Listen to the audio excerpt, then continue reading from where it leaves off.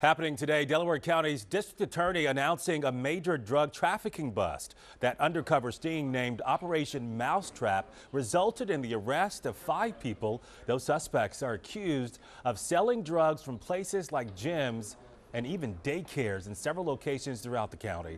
Investigators say the suspects owned those facilities and would also launder drug money through those businesses. This is a public health concern that law enforcement has a role to play, and that's to make sure that people like these individuals do not profit by sending this poison out to people who are suffering from addiction issues. Last year, police took over $20 million in fentanyl off the streets in Delaware County.